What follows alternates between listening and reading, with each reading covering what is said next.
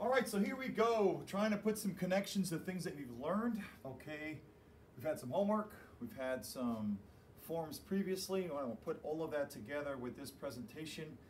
My focus here is to make sure that we keep connecting to the big ideas and not get lost in the details. The details are important, but again, it's the big ideas that we can always, grab a hold to and always remember as we go through the process of finishing the course. So we're talking about cell communication. We have talked and introduced the idea of these cell membranes and these important cell membrane, the phospholipid layer. And the importance of this layer is that it's a semi-permeable membrane. And so it does not allow for many things to pass through, this being a non-polar hydrophobic region.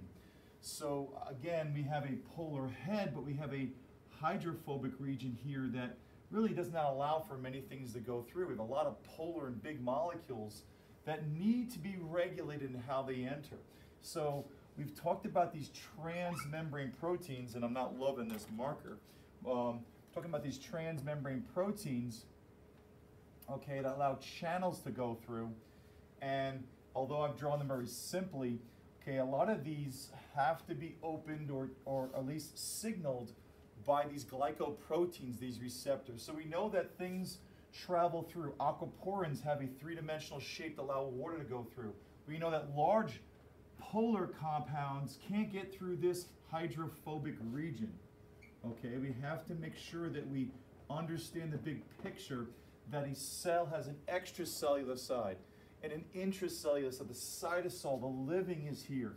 And this membrane keeps the non-living out and regulates important things. We know that the small nonpolar, like O2, can go right through. We know that CO2 can diffuse out by the second law of thermodynamics from high concentration to low.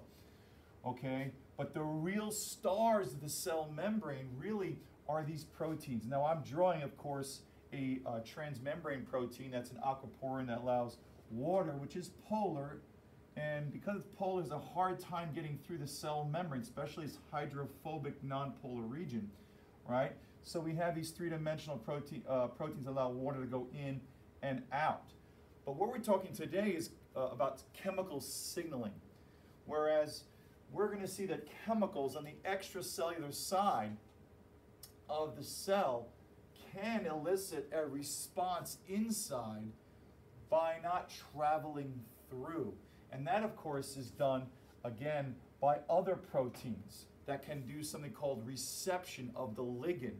Okay, and we've talked about this, we've experienced this. I'm looking for my black marker. Okay, well, let's try this one. Maybe this will be better. So here we go. Oh, love and life here. Nice.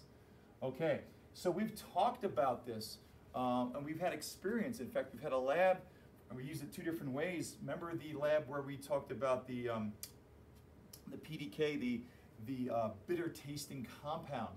Well, our tongue has these receptors, and they're not they're a transmembrane protein, but those are like those the G protein receptors we're going to talk about today.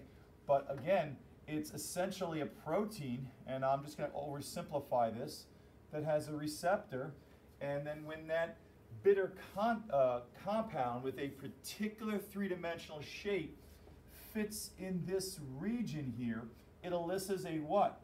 A three-dimensional conformational change that on the intracellular side can change this shape that will cause, okay, chemicals to now be activated. Now, there's many ways that can happen, but the most simplest way is that this ending now changed its shape once it hits what we call the ligand. That's the chemical messenger. In the case of the bitter tasting compound, that compound, okay, whether natural or not, it fits into a particular receptor that's unique for that chemical signal, causes a three-dimensional change where the ending, of course, changes so now that it can be active and catalyze some kind of substrate. It could be some kind of kinase, which you'll hear about, that hits this new change and now becomes activated. It becomes phosphorylated. Remember in glycolysis we added a phosphate okay, that substrate level phosphorylation that activates it,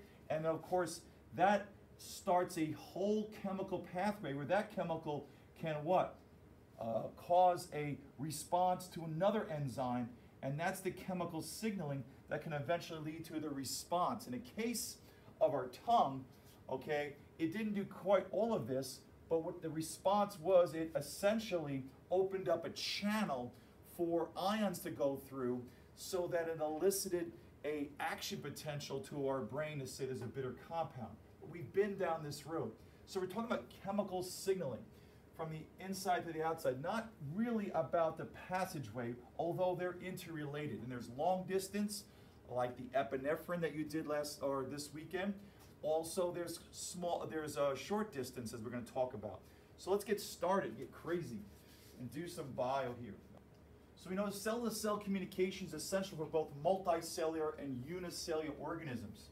So this leads us to understand that evolution had a very important selective pressure for us to keep messaging our other cells. Obviously, for multicellular, you need the cells to work together, okay? And so there has to be some kind of communication, all right?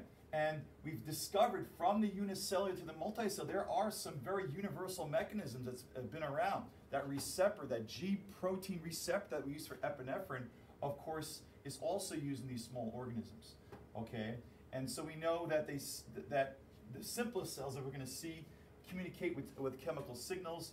And hey, we're talking about epinephrine in your report. The fight or flight response is triggered by a signaling mechanism that you guys learned, okay? So moving on, talk about that fight or flight response, us being a previous prey. I know that we dominate our landscape and kind of hurt our landscape because of that, too many humans on the earth, but we were once mostly prey, so we still evolutionarily have this fight or flight response in us, okay? We'll talk more about that, all right? But in any case, the importance of it is that through visual or emotions that we create a scenario where we're able to raise up our metabolism, get it ready to run or fight for some intense activity, and that is done through long distance chemical signaling, as you guys talked about. Let's continue on. So there's external signals that are converted to responses in the cell. Of course, that's what the fight or flight is. However, not as advanced as what we do in fight or flight. Microbes, bacteria, provide an important glimpse of how this happens, and of course, how we evolved from. Okay, the yeast, Saccharomyces cerevisiae, has two mating types, A and alpha. And of course, they utilize something called a signal transduction pathway. A very important big idea through all of this in my lecture today is a series of steps where the signal on the cell surface, hey, makes a ligand, okay, is converted to a cellular response because of this transduction signaling, okay? Again, that's the big idea today. Signal transduction pathways, meaning some kind of chemical signal that's the ligand on a receptor specific for it, okay, will create some kind of response by the cell, okay, by initiating some steps or some cascading pathway of what? Of chemical reactions that may lead to opening up an operon that was closed or producing any response we're talking about. In the case of your epinephrine, it was dilating the blood vessels in your muscles so the muscles can get more what? Glucose that's being more metabolized by the epinephrine that allows the liver to do what? Take the glycogen, the stored glucose, and release it as more glucose so that what cell respiration can continue. All right, so they convert signals on a cell surface into cellular responses. And again, these responses are very, very specific. Okay, so an example of our yeast, two different types of yeast, notice they're both exchanging chemical signals, but that chemical signal is specific, is now a ligand on that receptor, okay? And that could initiate a whole step of reactions that gets ready for this alpha yeast cell to get ready to mate and accept and exchange DNA, okay? Same thing here, it releases a factor that's specific for that receptor to make a transduction pathway to set into play, well, I don't know, proteins and enzymes and reactions that get ready for that yeast to exchange DNA and mate, okay, as I run into something. So pathway similarity suggests an ancestral signaling molecules involved in prokaryotes And of course, modified for us, eukaryotes, bigger, more complex cells. But the basis for which we do chemical signaling is still very much the same. The concentration of signaling molecules allows for bacteria to sense local population density. So this is an important type, as we're going to talk about biofilms. Hey, you wake up in the morning and you feel that I don't know, that kind of, the teeth feel gross. Well, that's a biofilm.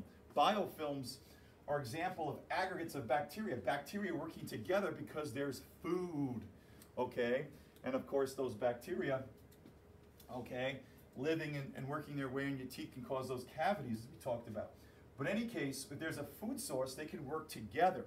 And how do they know, and why is there a film of bacteria in your teeth? Well, there's food there. And essentially, they give off chemical signals to each other to tell, hey, we're here. And usually bacteria are here in large density because there's food there. So if you, again, they don't have a brain, but giving a chemical signal, okay, that's specific for a receptor starts a whole chain of events, okay, to say stay put, okay, or, get ready to get some food or, reproduce, create more bacteria. It's the settings are right, the environmental conditions are right for us to stay here for a while. Of course, that's not what we want. That's why you brush your teeth.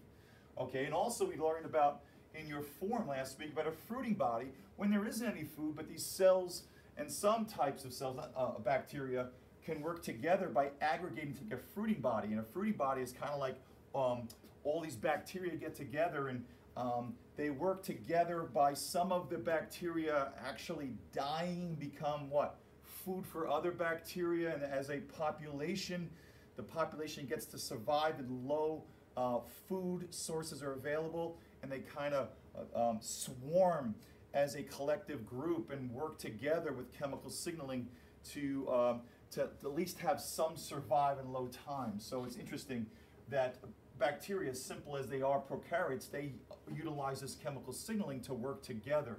Obviously, it was a selective pressure to do so, as organisms that do work together do survive more.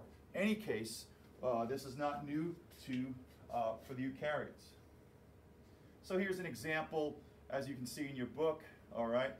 And moving on, and we know there's long distance and there's local, okay? Obviously the local distance signaling is when one cell can produce a chemical signal specific for a protein that's through this membrane, and of course that signal elicits a response, and that could be a growth factor to tell us to the cell to grow because we're at the end of a root tip cell and we need to keep going, and any new cells that needed to reproduce quickly to make the end of the root grow out to find what? Nutrients and food for the growing plant.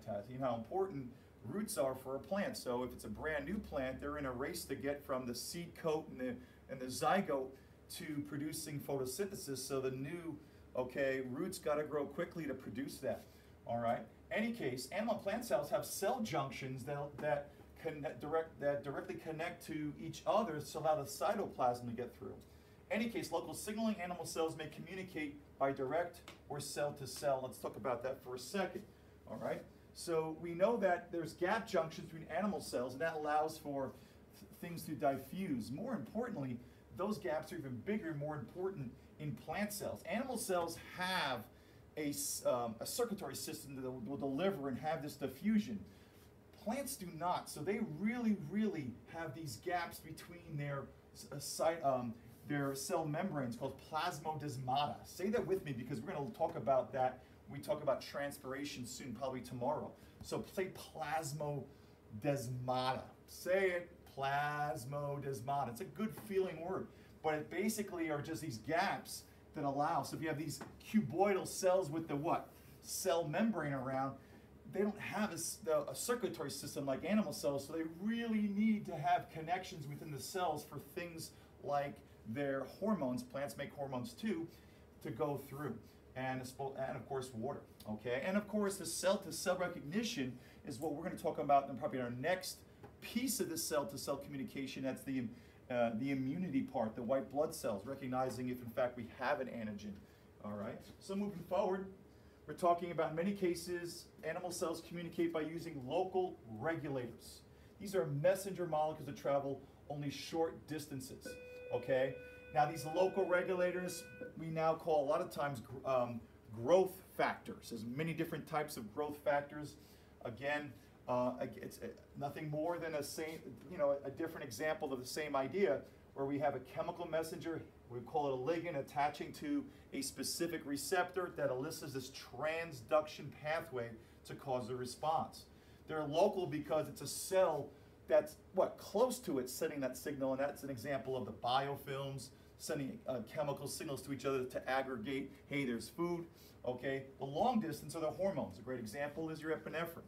Okay, we can consider that to be a long distance chemical signal because the epinephrine was a chemical given off by the adrenal gland on top of your kidney, released in the bloodstream that goes to every part of the body.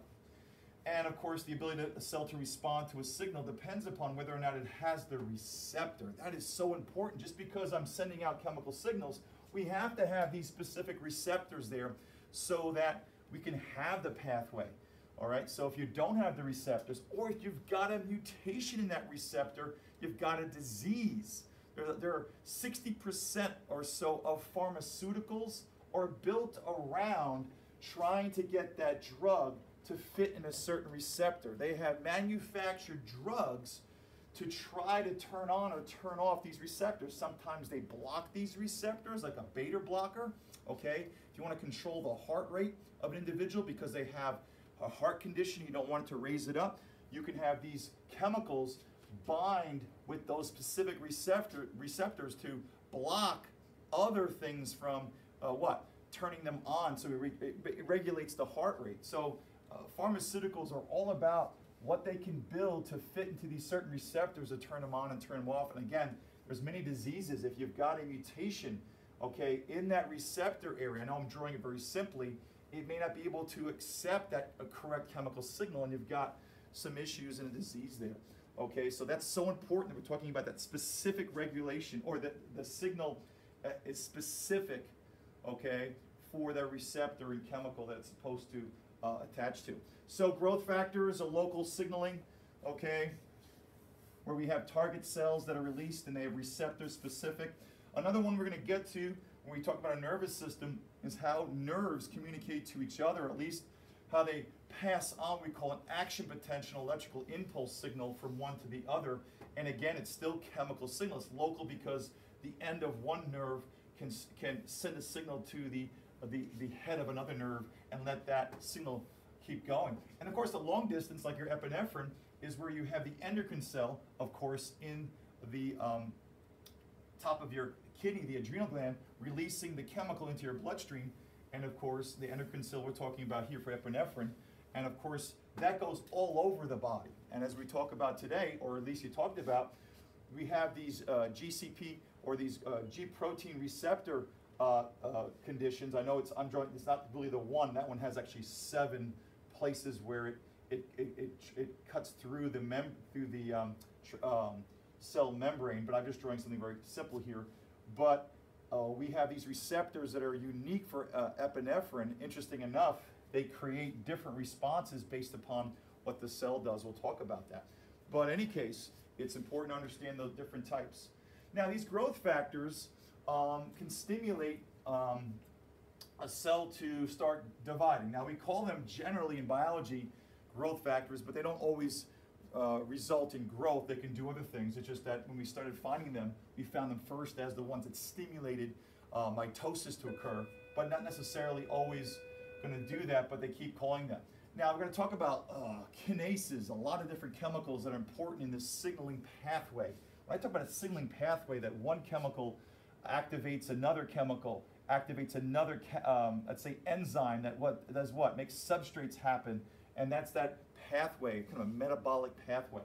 Any case, very simple, we have a protein, whether it's a G protein kind of receptor or a kinase, it doesn't really matter. But what we have is here, we have an accepting by a ligand, and that's that chemical that has to be specifically three-dimensionally be able to be accepted by the shape of this maybe glycoprotein. And of course, conformationally changes the shape.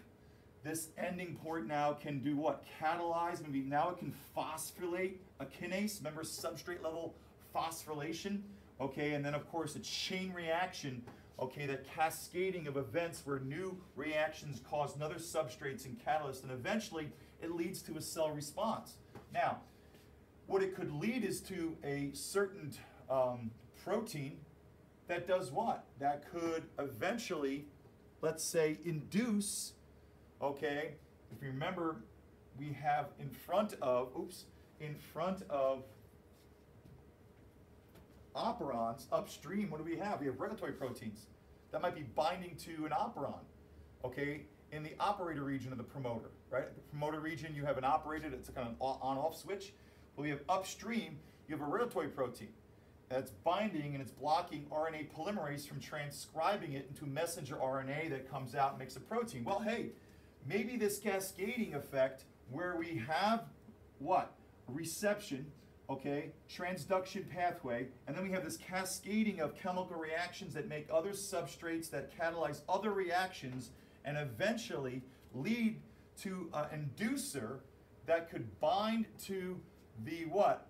The regulatory protein, change its shape so it can't bind and block RNA polymerase, and all of a sudden you turned on an operon. And all of a sudden now you're able to make something called CDK, a cyclin-dependent kinase. That's what we're going to talk about in a second.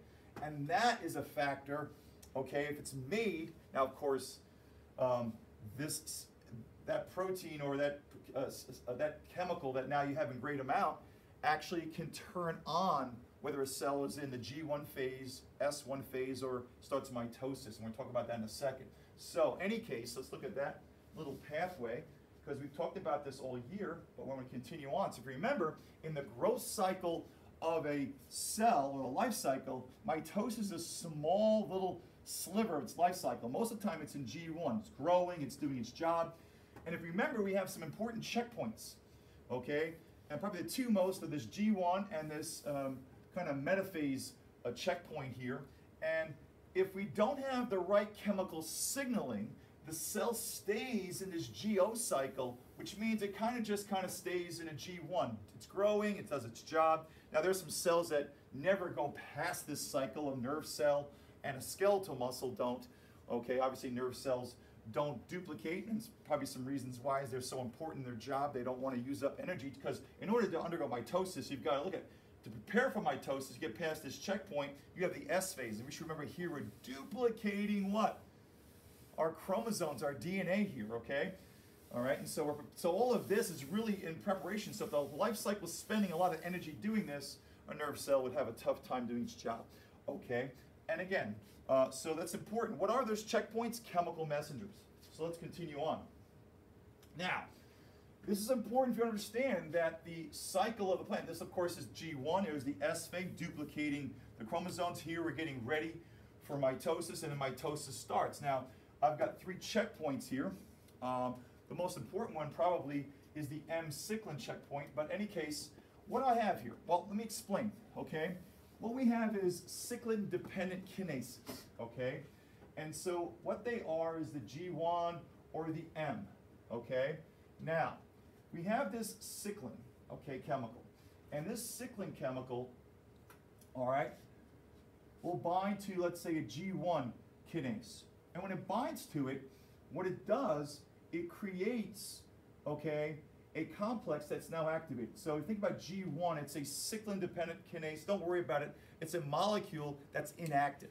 Now this cyclin, once it's made in the cell, hey, there's a chemical signal that the cell has, a growth factor, that the cell has a response by making more cyclin, so it rises up, it binds with the G1, and all of a sudden now you have so much of it, okay, that now we passed this G1 checkpoint, okay?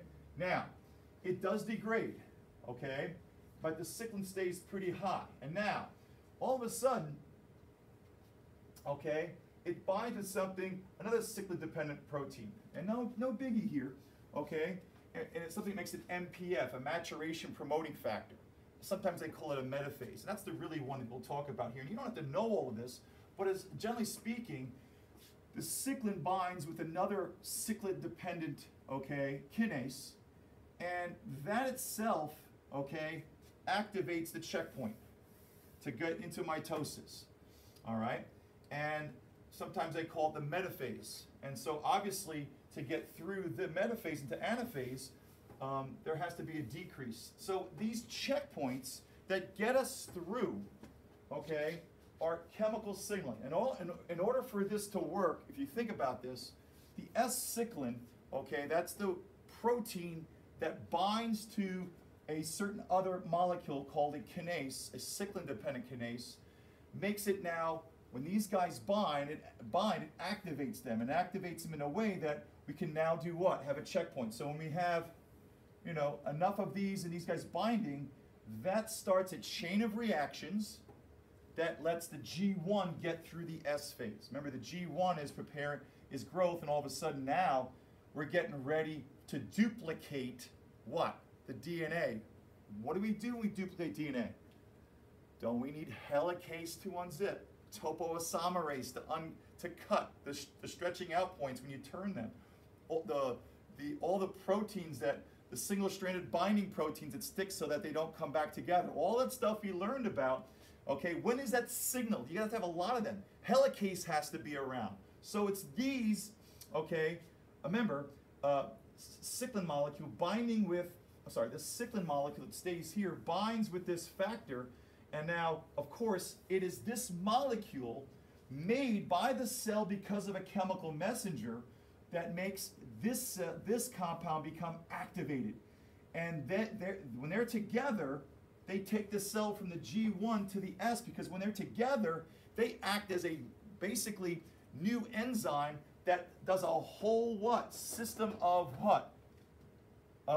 chemical reactions that leads to helicase being produced, to single-stranded proteins being produced, okay, topoisomerase being produced, DNA polymerase being activated, all the things that we talked about for replication of DNA that happens in the S phase. You have to have the proteins in high amount, so that activates them.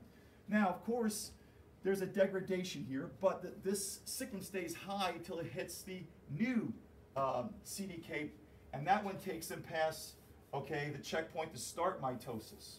Okay, so what does this do? It activates the proteins, or catalyzes so many different things in the cell to get them ready to what? Wind up the DNA into chromosomes, and to cut away the cohesive proteins that sister chromatins have, create the spindles. All of that needs to be catalyzed, and the activated form of this type of cyclin-dependent kinase binding with this M-cyclin, when they come together, they create, of course, all right, a activated complex or an activated enzyme that catalyzes a whole bunch of other reactions. Interesting enough, when you get to anaphase, okay, a couple of complexes that are made in anaphase, they degrade, okay, the cyclin, and we start again. So it's interesting, the cyclin with the other cyclin-dependent protein creates an activated complex that does what?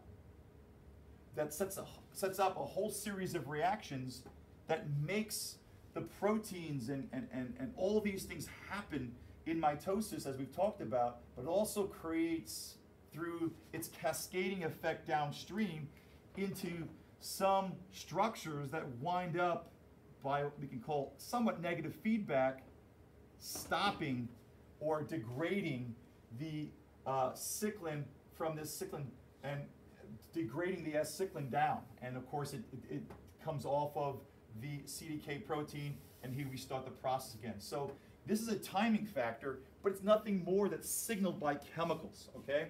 And of course, an easy way to think about it, we have the CDK again. We're talking about one important checkpoint, let's say the checkpoint into mitosis. There's others, but this CDK is, is going to increase because there's a chemical signal. It hooks up with an MPF at the highest amount. When it has a highest amount, this is going to catalyze a whole bunch of proteins and other chemicals that are helpful into doing what? Getting us and starting through mitosis. And then, of course, it creates at the same time other chemicals that degrade it at the end, and we start the process again. But again, it's all about chemical signaling. Any chemical signaling that increases your CDK will get you past the checkpoint. Think about cancer, okay? Cancer where you have uncontrollable growth, which means your checkpoint could be constantly what? constantly on, the cell shouldn't be on, okay? Or it could be sooner, depending upon what other problem in the DNA is causing so much CDK to be produced, all right? Things that hopefully are connecting for you, all right? Their onion root tips have to be in a constant state of mitosis. This root has to grow out, so these cells have to duplicate. So the cells that are undergoing a lot of what? Mitosis here, okay, have to send growth factors that do what? Increase the CDK so it hits up with the cyclic-dependent kinase and make it activated what chemical that, again, catalyzes a whole bunch of reactions that create mitosis. So these guys have to keep sending out signals to keep doing that, to keep this root tip growing out, okay, especially when the growing plant is young. All right, so another way to think about this, or in plants and animals, phototropism. Now there isn't as many hormones. I mean, again, we say hormones in plants, they're not long distance like animals. They don't have a circulatory system, but there are a few hormones, and one is auxin, okay? And auxin is a hormone, kind of like a growth factor that stimulates growth. And in order, it's kind of interesting, we all know that plants bend. We talked about phototropism. We talked about maybe the height of plants. Remember one of our first labs, we wanted to compare the height in fluorescent, the height of our fast plants in fluorescent versus the height of the plants in LEDs. And one of the things there, if you're not getting enough light, plants will grow up, okay, or lean. And that's phototropism. And so it's interesting enough, the side that's getting more light, this leaning effect, well, gosh darn it, if they're getting more light, they're able to make more G3Ps, right? The product of photosynthesis is that these palisade layers of cells, these are the cells with the chloroplasts, they can make, with more light, more of the organic components, and therefore they can actually make more of the hormones.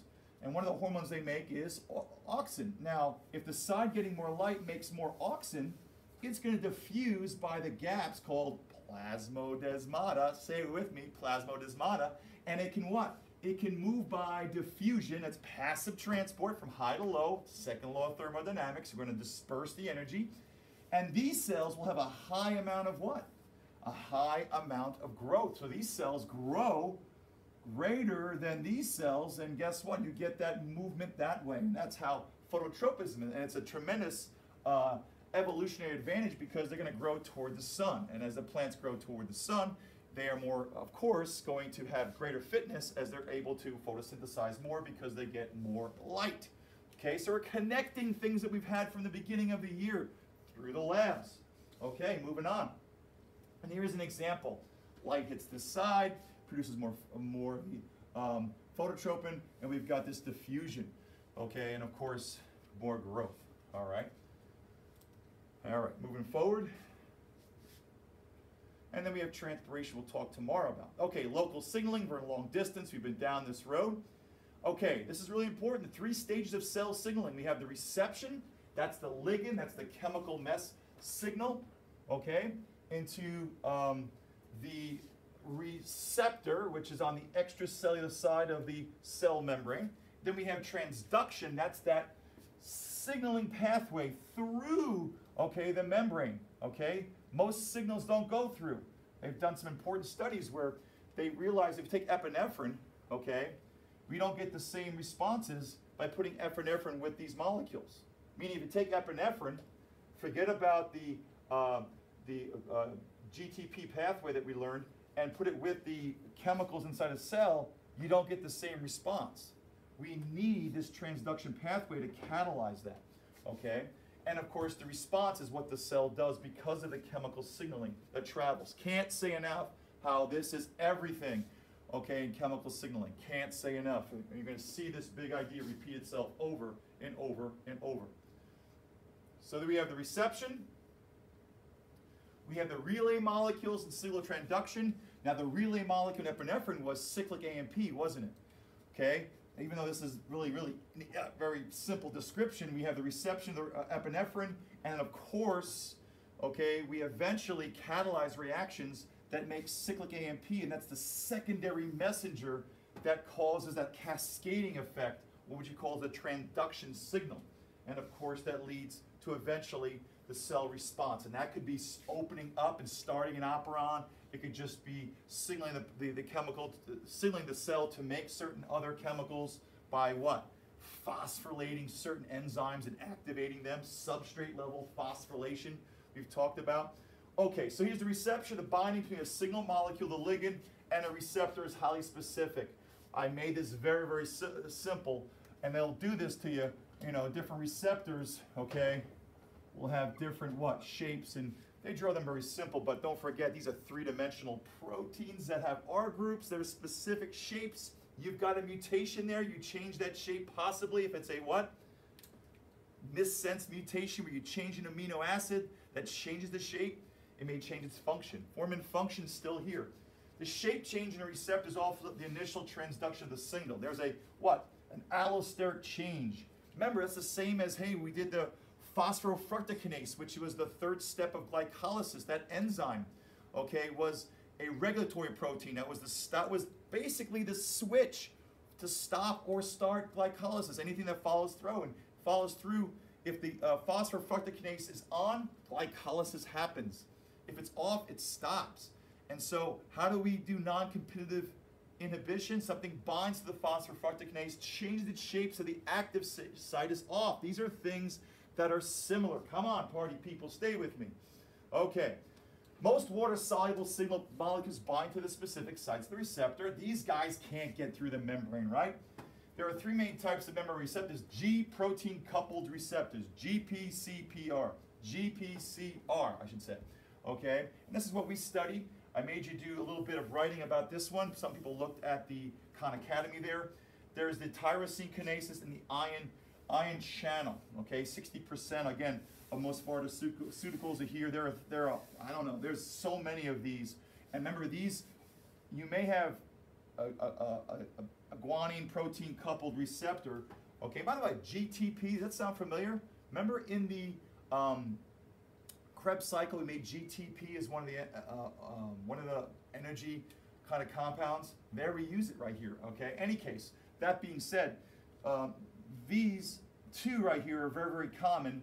And although I'm naming only two, each one is specific. They're receptor in this type of channel or transduction pathway through a transmembrane protein.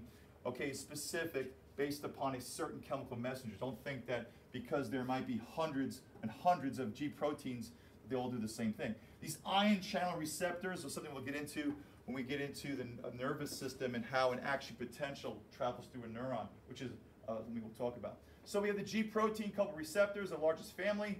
It's a plasma receptor. It's an on-off switch. Epinephrine is a hormone made by the adrenal gland. It's located on top of the kidney. And of course, that uses that type of receptor. And you have to understand that causes so many different things in our body, which means a lot of our body, or different types of cells, have those receptors. But it must be important you understand that even though I might have the same receptor, and I know this is not the right diagram for that, they elicit different responses, right? The skeletal muscle does something different than the arterial smooth muscle. So in a skeletal muscle, we have vasodilation. We open up the passageway so more blood gets to the skeletal muscle, right? Epinephrine is part of fight or flight, gives us more blood flow for our muscles to get ready to run or fight, okay? Well, in the heart or the circulatory system, the arteries, it's a vasoconstrictor to increase the blood pressure. We want to collapse on it so we got more force through the blood so the blood can travel faster to certain areas. If you make the space smaller, they'll get there faster, okay? In the lungs, you have smooth muscle around your passageways that get to your lungs to exchange gases. That smooth muscle relaxes so that the airwaves get bigger so you're ready to what? Take bigger, deeper breaths. And why would you do that in epinephrine response, fight or flight? You're getting more oxygen. More oxygen because you need that for more cellular respiration to produce energy to fight or flight. It's all interconnected. So how do all these different responses all have the same type of receptor but leads to different what? Different responses. Well, okay, they might all have the same response or secondary messenger, but there might be different chemicals downstream that lead to a different cellular response. It's important you understand that, okay? So in any case, going further, so I'm going to scare Henry. Notice the hands going up?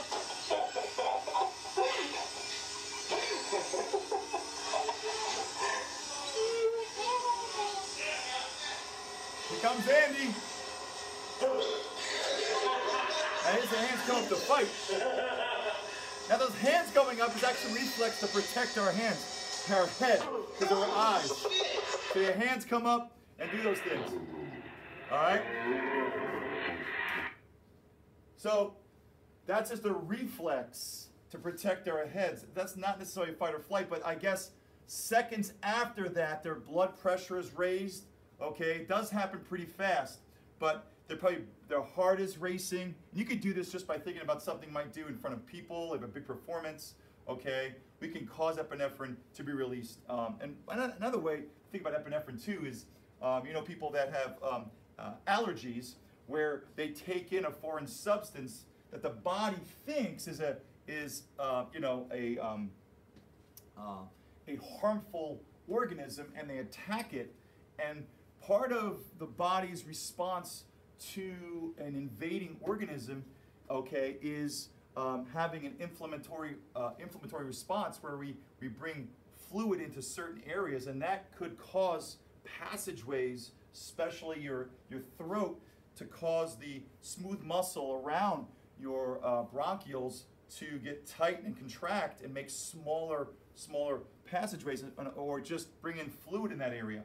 And what we can do is epinephrine. Some people carry an EpiPen, whether it's a bee sting or for other things, they carry an EpiPen, and by shooting themselves with, or someone would do that if they had an allergic response, what would happen is by shooting an epinephrine, that signal causes a transduction pathway for the cells or the smooth muscle in your bronchial areas to relax and get bigger, so that you don't have an event where you can have a really, really tough medical issue there.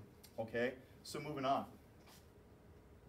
Epinephrine is one of many hormones that is water-soluble, hydrophilic, and therefore unable to cross the hydrophobic plasma membranes of its target cells.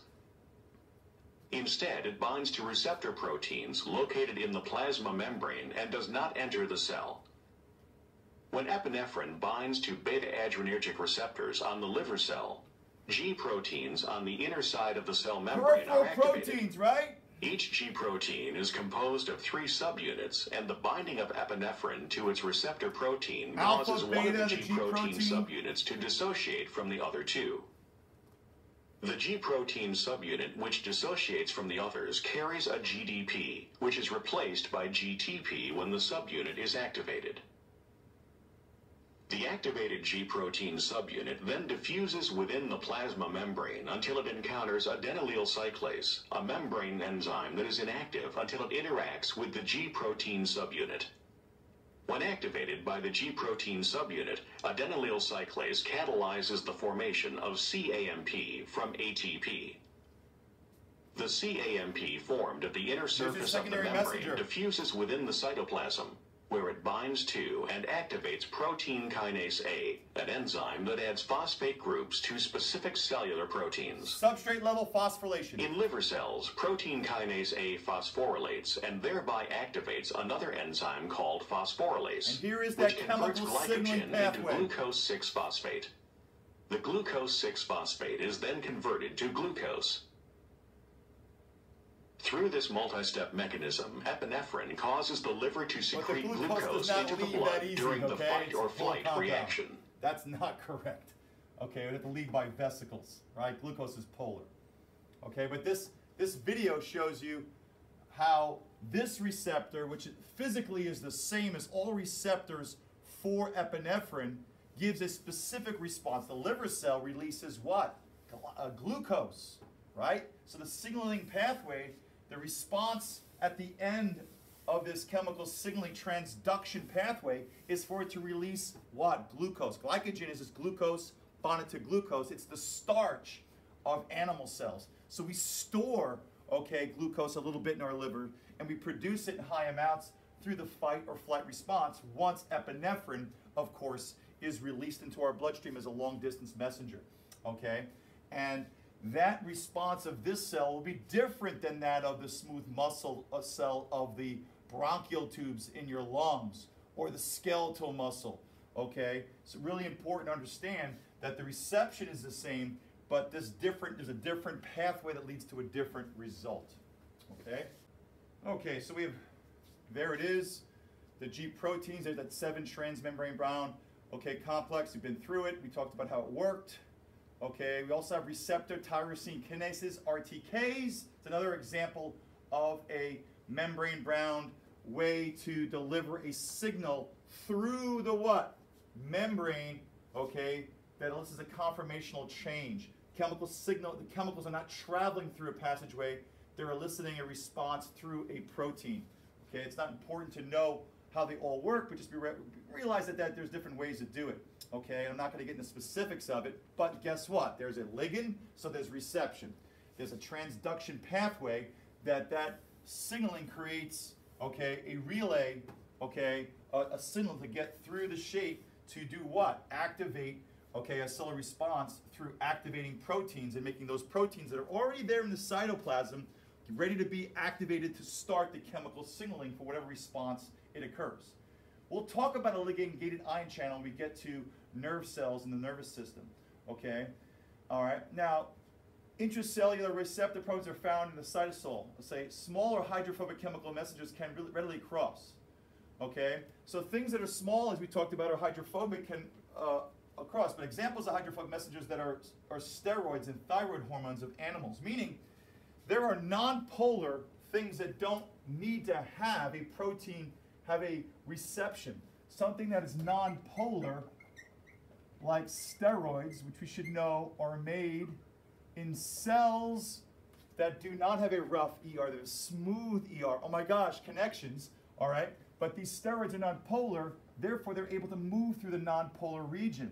So they don't have reception like epinephrine does. However, there is still reception. There is a what? Inactive protein somewhere, or inactive chemical that can what?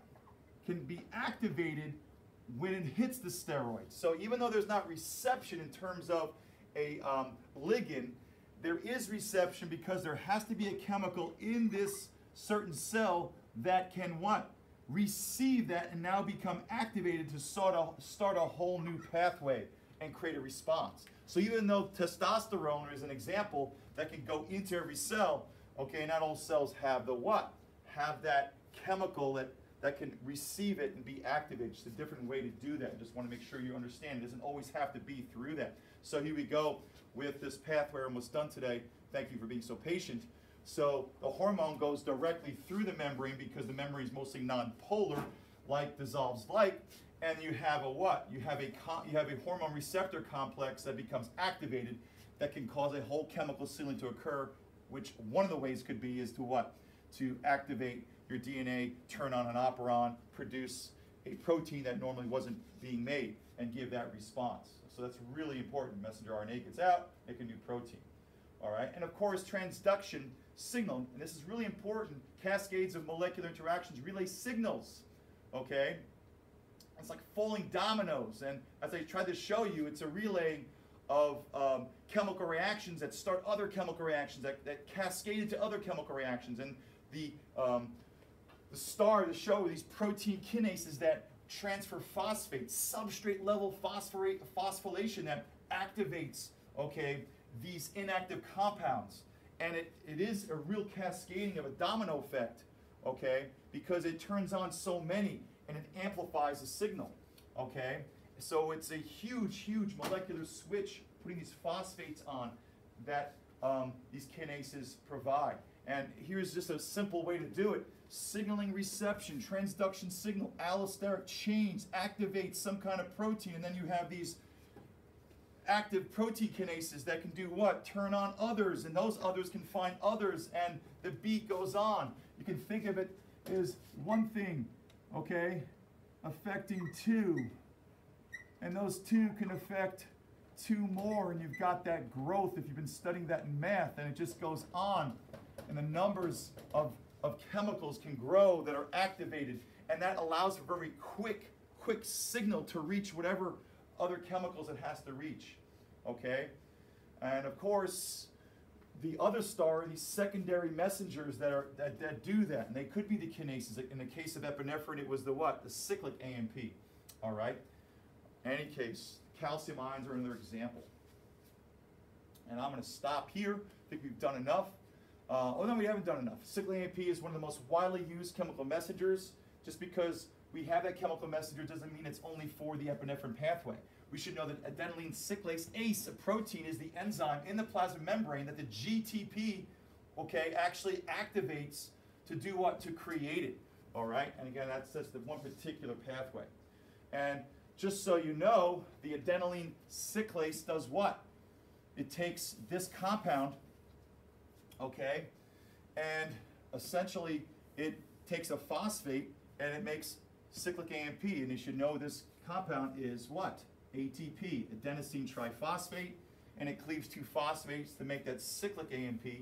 Interesting enough, cyclic AMP is that secondary messenger that activates. We have to stop the epinephrine. If you didn't talk about this in your mini report, you probably should have, because if we're in a constant state of fight or flight, we're probably going to die. We're going to be using up energy sources. We can't have our metabolism revved up all the time, just like an engine that's on 8,000 RPMs. What does that happen if you redline it too much? You blow out the engine. So we have something called phosphodiesterase, another ACE, another what? Enzyme. You know what it does?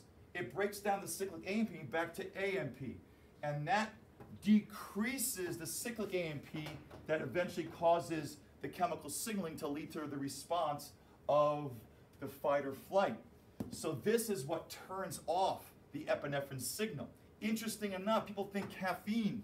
Boy, you drink caffeine and you're up all the time, you're stimulated. You know what caffeine does? It blocks phosphodiesterase from doing that. So by blocking phosphodiesterase and you thinking about things, you build up cyclic AMP, and there's no way to what? Turn that switch off, and you have that heightened response. And being on too much coffee is not good for your nervous system. So they have very similar shapes there. It's kind of a cool little thing. I hope you put some of that in there. Okay, all right. And so phosphodiesterase, again, limits and reverts the cyclic AMP back into AMP so that you don't have that chemical messenger leading to a cascading of cell responses for your epinephrine. All right, I'm going to stop there. Hope you enjoyed that and put some things together.